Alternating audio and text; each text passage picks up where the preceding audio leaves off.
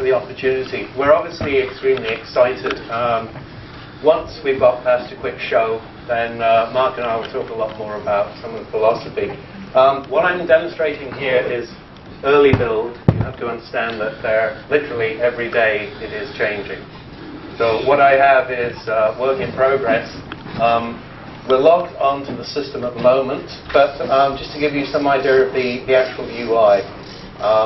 Essentially, what we are looking at is two types of system gesture. There is gestures actually within the actual picture frame.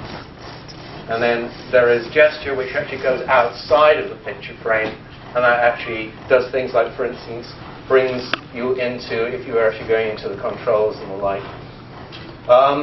What I'll do is I'll actually show you something that we're particularly proud of, where we're moving across into, there we go, media. Sorry, it's the usual thing. I'm trying to think and look at the same time. So this is 1080p video. The key thing that we wanted to make sure was that recognizing that devices like this are true crossover.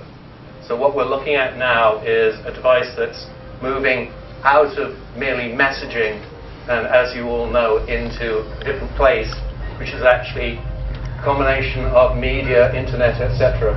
The key thing is, as you can see, this is actually now running true multitasking. So what's actually happening is this is running in the background. If I actually now go into, I can actually open up the browser. Now, you wouldn't be doing this, of course. You wouldn't be watching a video and running the browser, but maybe you would. I don't know. Where did it go? So this is the Torch browser, and basically it's running in a true Flash compatible environment. It's not optimized, so I am not running here yet dual core, so it's important you know that. But what I find fascinating is the ability to actually move between all the different formats. And the nice thing is that see that all of these apps are sort of running. Now we'll actually stop the video for the moment.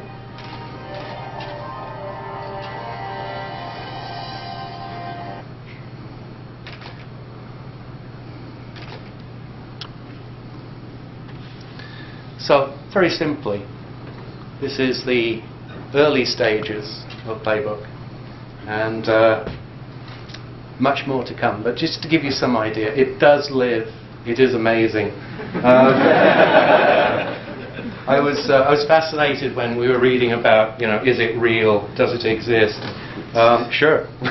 Here we go. So, if you are ready, Mark, do you want to? There you go.